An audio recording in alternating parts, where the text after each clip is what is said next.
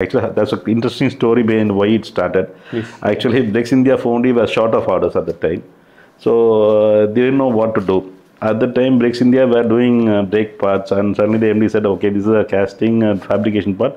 Why don't you convert into a casting part? And that's how they really started that industry. Oh. And initially, whoever manufactures those brackets for them, they'll get a gentleman agreement that we will not manufacture to anybody else. Yes. Now this has become an industry standard. Because I was doing it for some time, and when Meritor came to me, I said, no, it's not possible because I give a commitment to Bricks India that I will not do it, I will not do it. And they said, okay, fine. After 3 years, I went to Bricks India. I said, the entire industry has changed. You're still holding on to this thing. Oh, is it? Okay, then you do whoever you want. So that's how they said. So that is a classic case where that new industry suspension brackets was born. Early it was not there. 20 years back it was not there.